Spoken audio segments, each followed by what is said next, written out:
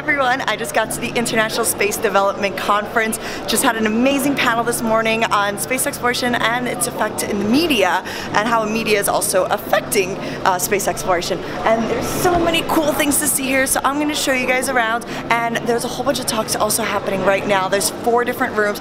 This is absolutely huge.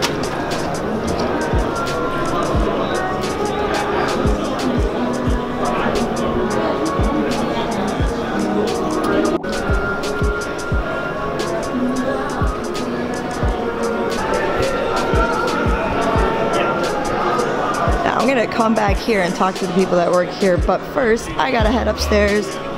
There's a few awesome talks happening and I want to go catch those. Let's go!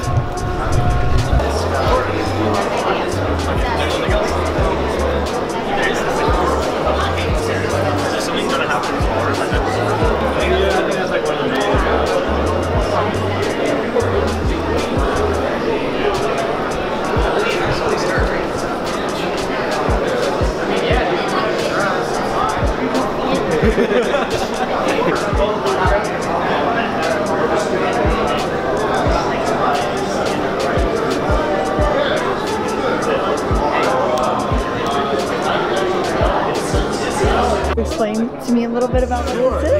Yeah, this is a static class assistant. It's a system designed to test people that are pushing the industry forward on testing to push us into space, but don't necessarily have the means to test everything. Right. So okay. Where is there an engine currently on there? Okay. Where would that be? No, we only have 2 modules that do fuel cell. All the other modules we have. This is so cool. The engine mounts here. Oh.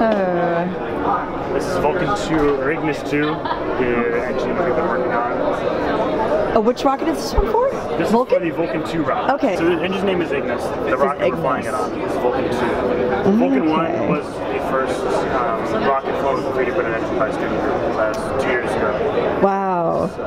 That's so cool. Do you know how many pounds of thrust this can have? 800. 800 pounds of thrust. Very cool. NASA. You guys are sponsored by NASA? That's awesome. NASA Gantner Instruments. That's awesome. A lot of other people have supplied our valves and helped us with some of the plumbing stuff to deal with cryogenic stuff. So CryoQuip helped us get our tanks certified. Okay. Like 8 gallons of liquid, pure stuff that just makes things explode no matter what. Yes. So yeah. Like liquid nitrogen? No, liquid. You guys use that? Liquid oxygen? We use liquid nitrogen for our keeping things cold.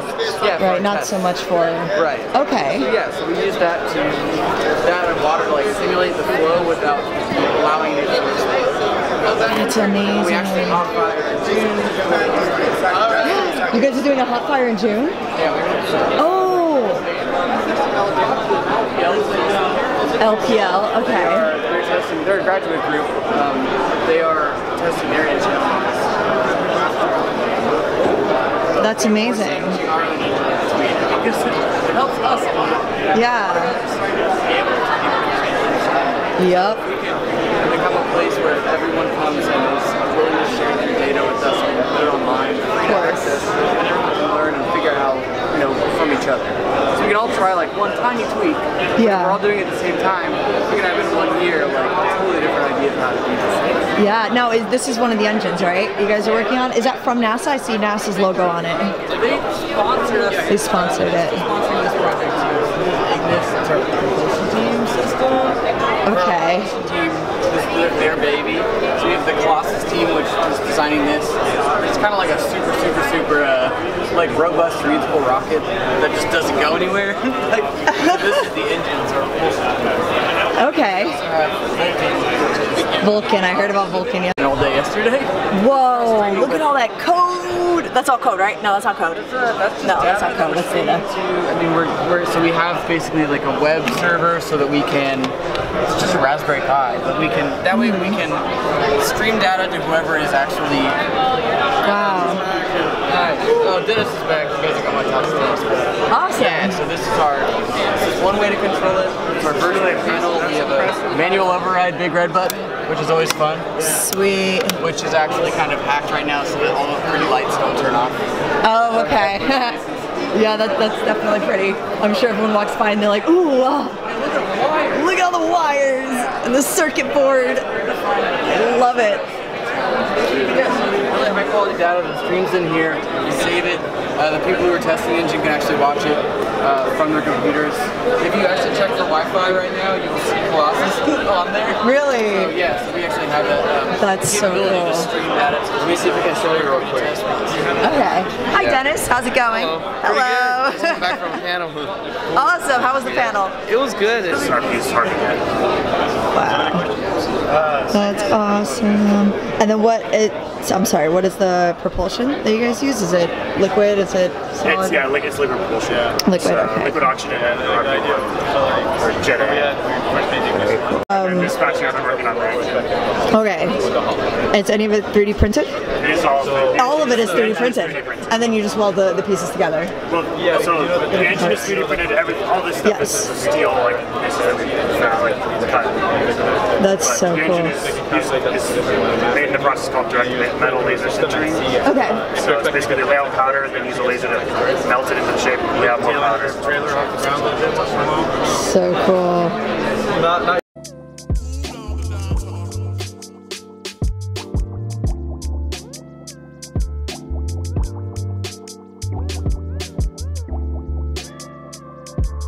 Living out of carbon fiber recycled material that's actually coming from aerospace companies. Whoa, carbon fiber bow ties? That's what this is? That's awesome. It's called like the contoured bow tie. The contour? Yeah, see how it has like a sanded effect to it. Yeah. Wow. Can I touch it?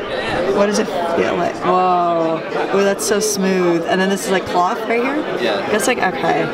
Because that would probably be a little hard to tie a carbon fiber, the stiff carbon fiber around the neck, so there's a soft cloth. We actually gave one of these to Bill Nye, and he refuses to wear it because he only wears full. Where he can tie it himself? Yep. Wow. He considers this a clip-on, so he won't wear it. Oh, I can understand that.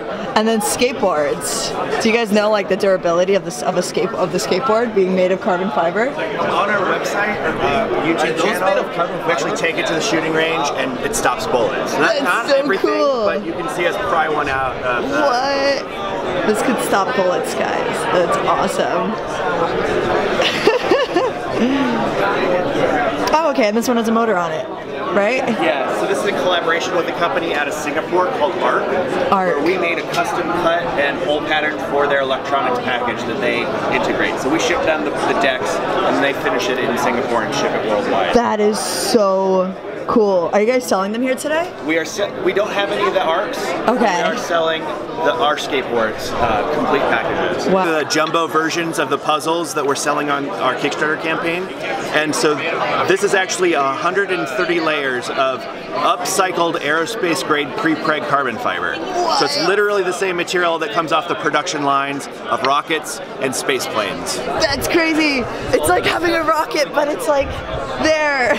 Space Division Inc. Awesome. We build space-inspired products made from upcycled carbon fiber that we collect from the waste streams of spaceships, rockets, airplanes. So it's all stuff that would normally get sent to the landfill.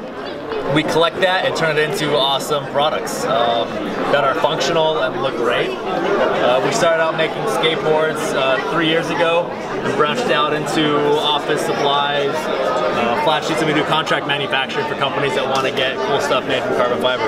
That is super cool. So this would be like a stand? Yeah, it's a laptop stand that you definitely have our Kickstarter going for our office product line. Sweet. It's on Kickstarter now, so if you're interested in any of the puzzles, office products, go to Kickstarter now, check it out. Kickstarter. Space Division Inc. Head on over to Kickstarter, guys. I'll put the link in the chat in a second. So I'm also recording on my phone. Awesome.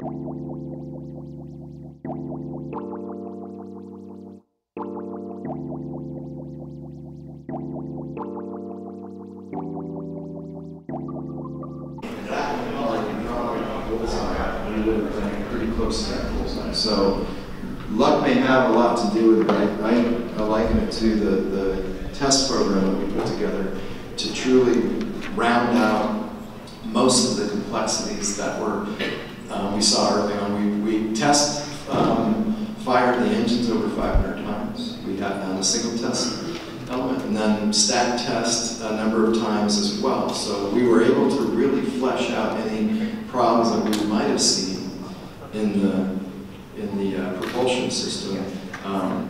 And lo and behold, there is fire that sometimes comes out of the wrong place. So we've had those issues too. But into the firmware. Sure. How to say, turn on, turn off, you know. Execute 50 of these. So most of them, that went really, really well. Yeah, we're really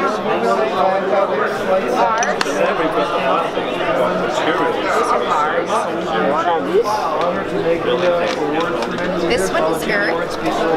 This one is, let me see here. I'm just trying to. For these? The necklace. With who? Someone's trying to sell us the idea of, we got this person.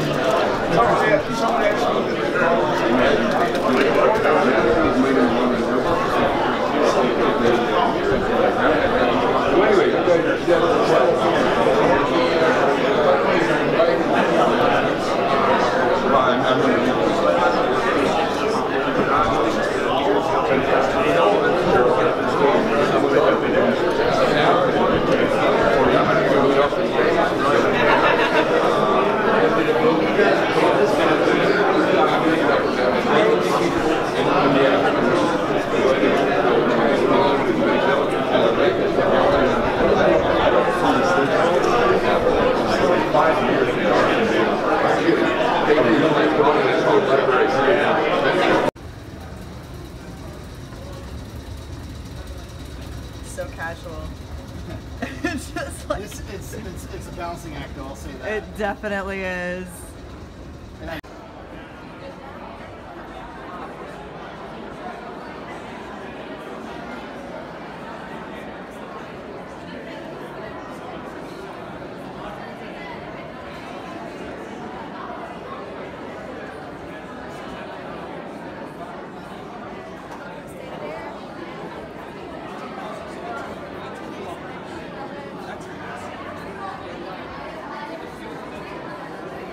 Hello. What's this all about? This is my project about space colonization. Oh, whoa! My project title is Human Space Habitat. Means human can habitate this space. Wow. This is the structural design. These two are residential torus. Okay, they're what? Residential torus. Oh, okay. These two are agriculture torus. Okay. These two are industrial torus. Wow. Each torus is controlled by their documents. Ah. These are the documents. 6 documents. That is so cool. Yeah. These two are sonar plates for gaining energy. Gain energy and present in the generators or somewhere. Okay. This project is located in L4. In L4? Okay. What is L4? Location 4, it is between moon and sun. The moon and the sun earth. and the earth. Okay. If we located there, we can use our resonance easily. That's amazing. Do you mind if I get a picture of you in front? Okay. 1, 2, 3. Awesome.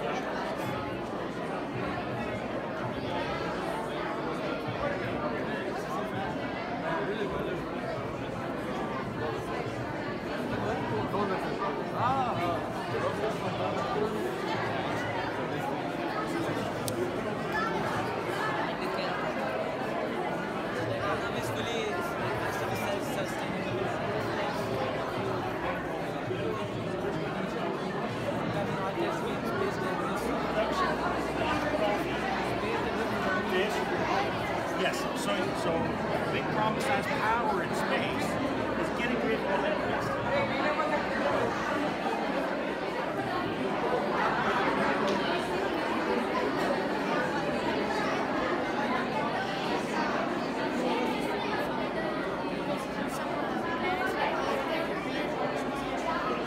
Panelists, different speakers.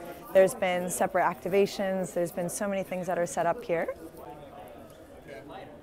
I'm just going to give you guys first a rundown. Hello, how's it going? Great. How are you? Doing really well. I'm doing an Instagram live. You guys want to say hello? Hello. What is this? We're Deep Space Industries. Deep Space Industries. You mind if I ask you guys? Asteroid mining? Yes. That's awesome. Tell me a little bit about that. Are these pieces of asteroids? These are asteroid simulants that we're producing. Asteroids, how come you're doing asteroid simulants? Because the particular asteroids we're going for are quite rare on this planet, therefore expensive, and you can't go around crushing them up, burning them up, and grinding them. That's so interesting. So you can do that with stuff that is made to be the same as that. And are you trying to study, I guess, the composition of these to understand maybe what asteroids in space are like? Yeah, we're hoping that those are accurate, and if so, then we can extract water out of these just like we could those. Water, magnesium, iron, stuff like that. We can also use them as building materials, make bricks out of them, make heat shields, make aero brakes, make radiation shields, make a nice little gray igloo if you want. A gray igloo? Sure, why not? That would be fun. Is this what would be considered part of space mining? Yes, that is definitely what it is. Yeah? Why do you think space mining is important?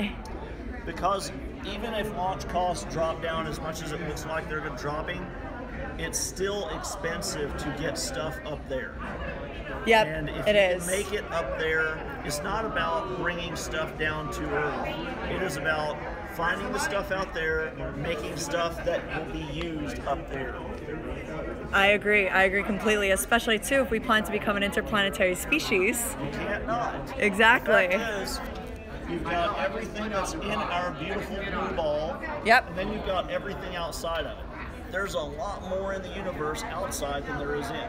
Yeah, there is. And also, if we can get to the point where we're utilizing resources that are out there instead of here, then we don't have to have a bunch of open pit mines and stuff like that on Earth. We can actually clean it up and make it pristine and beautiful for all the generations to enjoy. That'd be incredible, yeah, because either way, like a lot of the stuff here on Earth is pretty finite, would you say? Are there some things that you think are overproducing? I don't think we're going to run out of things. Okay. Like, a case in point is, do you know what saved the whales from hunting? Save the whales? No, I don't know. So, I mean, I've heard the term save the whales quite a lot. They were hunting whales for their oil. They were using the oil for lamps at night. Ah, okay. In the cities. Right. So they had hunted them a lot, and they were going to keep on hunting them. What ended that, within 10 years, the whaling industry collapsed completely. The discovery of kerosene. Kerosene lamps were much cheaper, better, and just better than whale oil lamps, and that collapsed the demand for it. Wow. What saved the remains of the forests in Europe was the discovery of coal. Because before the discovery of coal, people were burning firewood for their fuel, for keeping themselves warm at night, for cooking. Yeah. And by discovering coal, they shifted to burning coal.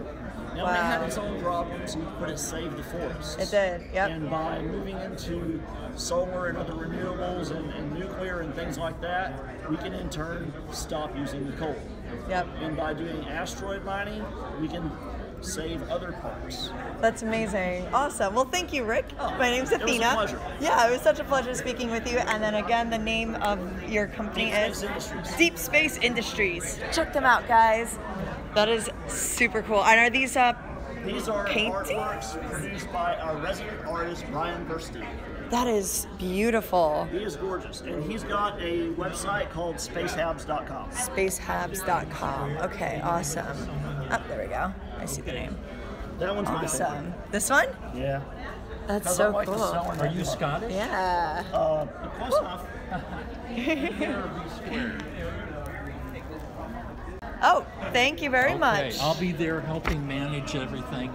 And there'll be music, dancing. Music, dancing. Is this a space party? Yes. UFO Festival. Yes. Awesome. Thank you. You want to keep that or give it to I'll hold somebody? on to it. I'll definitely Pass hold it on on. to it. I will.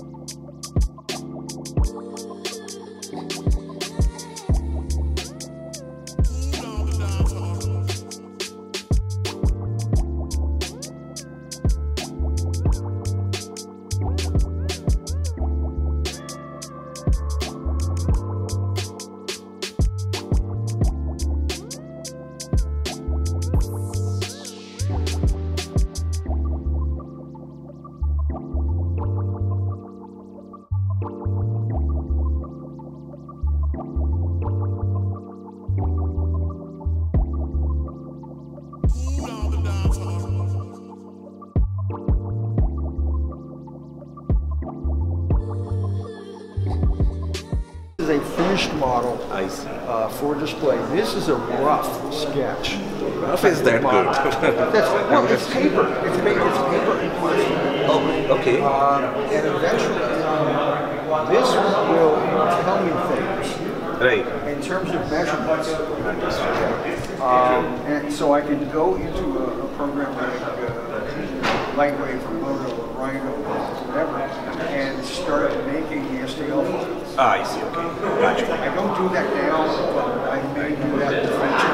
I understand. You know, so this is the kind of thing that I'm slowly getting into. It's kind of amazing that I made the STL just to make it make it in a physical model, and you already have a physical model, and you're going actually the reverse direction. Well, it's a rough. Right. You know, rough is pretty good. I don't like doing roughs on the computer because I want to hold it in my hand. True. That's true. You know? Not only see it. And the nice thing about this model is it's on a central core. Oh, nice. So okay. the parts can come apart. Come easily, slide outside. Gotcha. So it's almost like Legos. Right. If you want to build a ship that goes to the moon for 2 weeks, right. you don't need all the fuel.